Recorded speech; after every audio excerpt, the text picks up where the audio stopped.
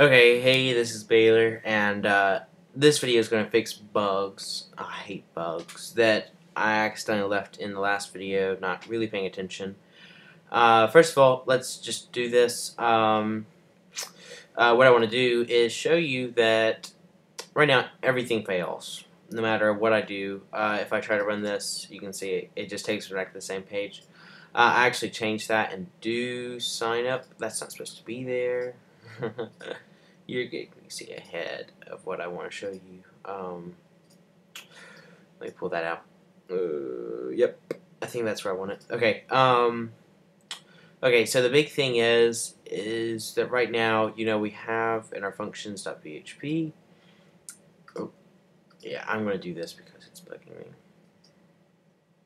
Never mind. We have the uniqueness of username and email address.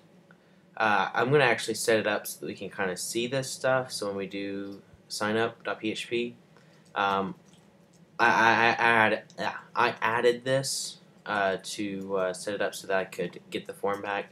I'm going to debug our user errors variable.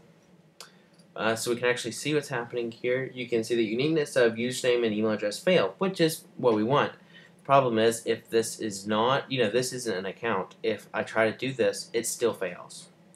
So to fix that, what we need to do is, I forgot to put it in there. I don't remember how or why or when, but right here where we get our rows, we need to add MySQL where the field equals the field value.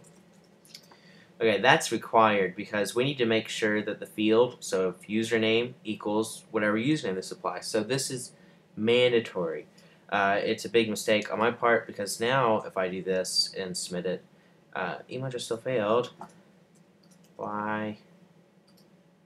There it goes. Okay, so let's just make sure both of these are working. Okay, so you can see now it's set up so that these are not failing.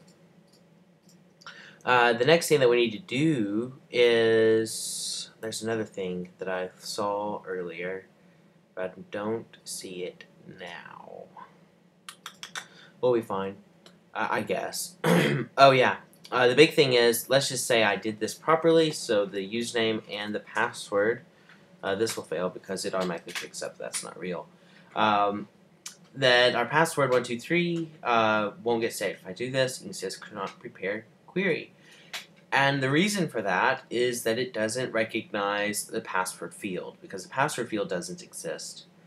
So what we need to do is when we're saving, just before we go into where we actually save it, or right here, this line right here, we need to do a few things. We need to say this set password equal to this password, and then we need to unset this user data password. And what this will do is, you remember our set password creates our salt and hash for whatever password they supply. Then we need to remove the password key from our array. And what this will do is if I reload and try again, it works. It redirected us to login.php. If we open this up, you can see that this was inserted properly both times. I don't know how or when this one was, but we're going to truncate it and put it right back where it was, where I like it, just by going to the sign up page and clicking the submit button or sign up. Okay, so that's exactly what I wanted to do. I wanted people to insert it, but the thing is that I mentioned in the last video that right now we can come in here and, for instance, I can change this very easily to, let's say, admin, and I wanted to make the value, let me change it back, admin, and I can change its value to 1.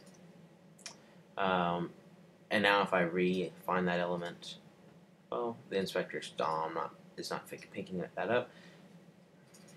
Change this to 1. Okay, so what this is doing is, if I was trying to be sneaky or clever, I could see, oh, user admin, that must be linking, or the first name previously, that must be linking up to our field. So if I change this to admin and say it's 1, then they'll think the script will make me an admin, or something like that. Very likely it's not really that hard to do, especially if you just saw that. So what we can do to fix that is when we're saving, we can do a thing. We can do, we're going to do exactly what we have right here, another array walk, except we're going to do it with this user data. And this is just going to be the value and the type. And this will actually just be the field. We don't need to use self here. We don't need this. So what we're going to do with this is where we don't need this variable, by the way. We only need field. What we're going to do is loop through every single user data variable. And that's going to be created from our do sign up, where we submit everything inside a post user. So what we want to do here is just say if our if it's in the array, and we're looking at our field here, and we're just going to create a quick array here. I don't know how much people worry about it with PHP as they do with JavaScript, you know, with just creating this array over and over again. We can do proper fields or something.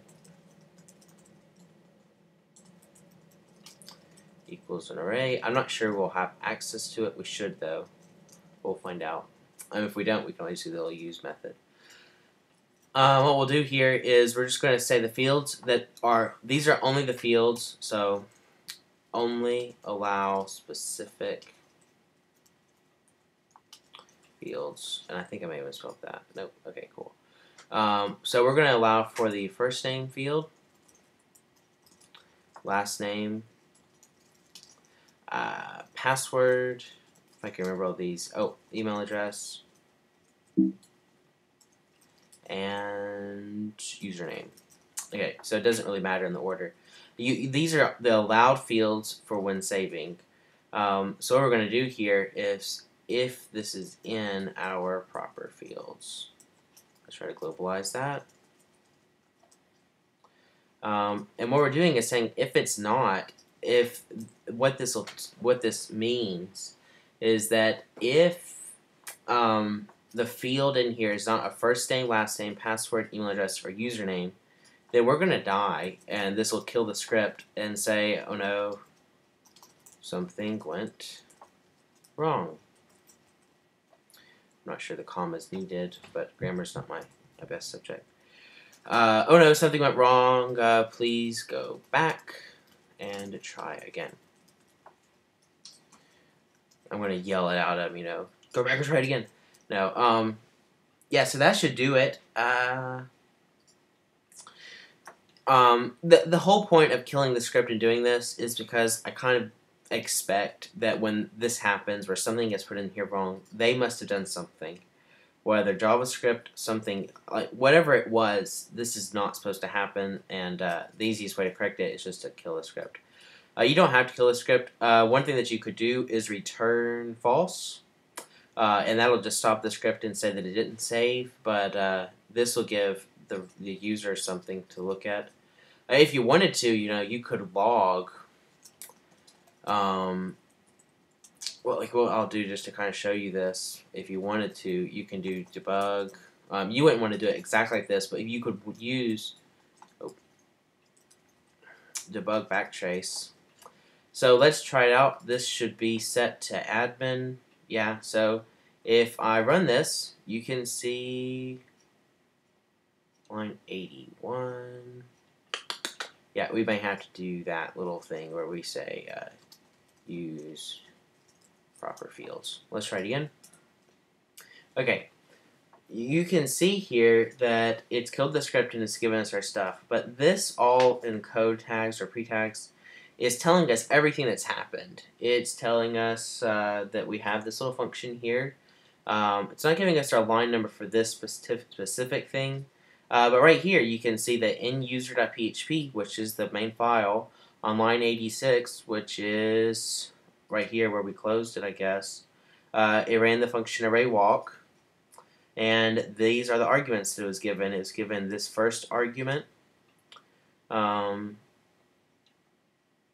it looks, I'm not sure exactly all this stuff, but it looks like this was actually this user data maybe. But you can see, you can access everything that was put in here, and that's the whole point. And you can see every process that it went through. You can see it went through doSignup.php.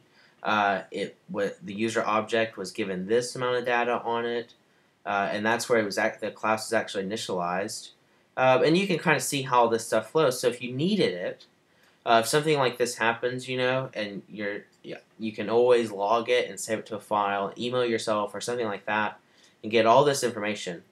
And that'll really be pretty helpful because you can kind of go back and see, oh, I did something wrong or something like that, Okay, so that's that. That's not needed right now though, because I don't want everybody to see what's going on. But right now, that should be plenty to get that set up. So it does require you to use the proper fields. So that should be everything. The big things that I covered in this were to make sure that they only use specific fields. We can actually set the password, and that the validate for uniqueness of is working the way it should be working. Okay, so thanks for watching this video, and goodbye.